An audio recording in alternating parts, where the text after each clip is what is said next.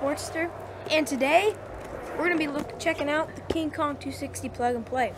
And if you want to see this cool little DIY quadcopter hack, look forward to it in another video. But for now, let's go check out this little quadcopter. So let's open it up.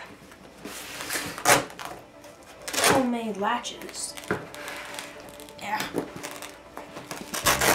Sorry. Alright. So first of all, we have the quad itself. And right now I'm just doing like a short little unboxing. I've already unboxed it and flew this quad, but just showing you what it all comes with. You get your quad itself, the antenna, zip ties, I guess, for maybe, tidying up some stuff. 20 pairs of propellers. I guess 10 pairs of propellers, sorry. And get a lot of accessory wires and stuff. I really don't know what they're for. I'm sorry, but if you do, please let me know. And they actually comes with Velcro, which is surprising, but if you need it, you've got it. And some more cables. Looks like you can solder anything you want up to this one. And we've got a little USB port to flash our ESCs, looks like. And that is pretty much it. Oh, and digging through my box. And we have 2 extra little legs here. You might need them because these things tend to, you can pop them off pretty easy. You might hot glue them on or something. That might help, but I haven't lost one yet. So you got those little legs.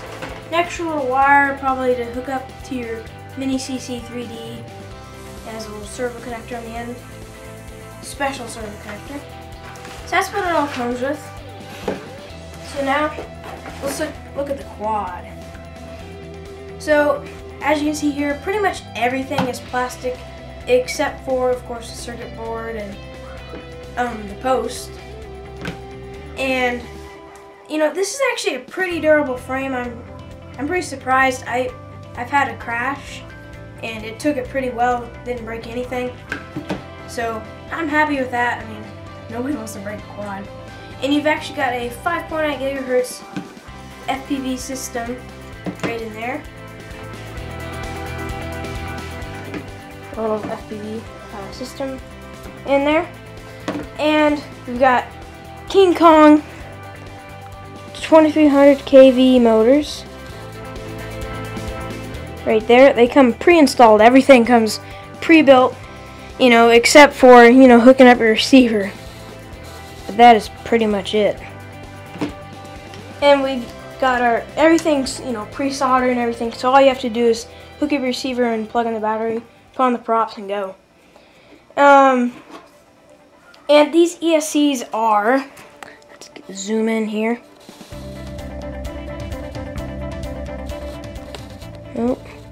12 amp opto ESCs. Right there. 2 to 4 cell LiPo.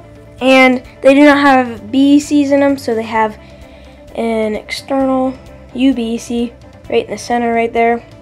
And what I did actually is, on the bottom here at the ends, they had exposed pads. Oops, sorry.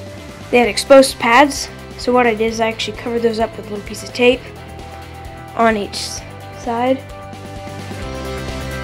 Right there. And let's go back to the table. And so, I cover those little pads up so nothing doesn't get shorted in case of something, anything could happen. But it comes with this interesting battery strap. Instead of, one of these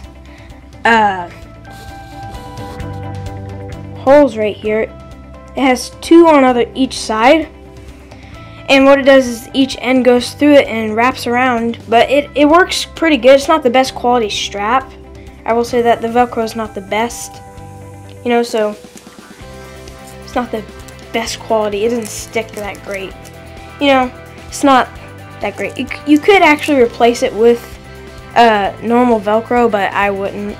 I'm just gonna use this strap, but it actually does get pretty large. You can easily fit a 2200 in there, and I fit a other thing in there too, like a battery beeper on top. Works for that. And if you're wondering what this Velcro is on this Mobius mount, is because I actually used my mom's iPhone 5S, and I actually have this homemade. I just have a homemade little foam board mount that I use. It works fine for me. I'm gonna buy a real action camera sometime. So yeah, I mean, this is a great quad. You know, I'm really new at this quad stuff, so it was really great for me because I didn't have to do anything, no guesswork or anything like that. I can't think of anything else really, you know. And oh, and there is this really bright LED strip right there. Right there. That thing is really bright. It helps a lot with orientation. That's what's kept me up in the air. So yeah, really bright LED strip. Overall, great quad, you know. Plastic may not be the best, you know. If you break an arm, you could epoxy it, you know, or zip tie it or something. But if you break it, you more likely have to buy a whole new frame and replace a lot of stuff. But you know, I mean, overall it's proven itself to be pretty sturdy. I've crashed it, you know, I mean, nothing's happened to it at all. So I'm really happy with this quad. I hope you've enjoyed this video.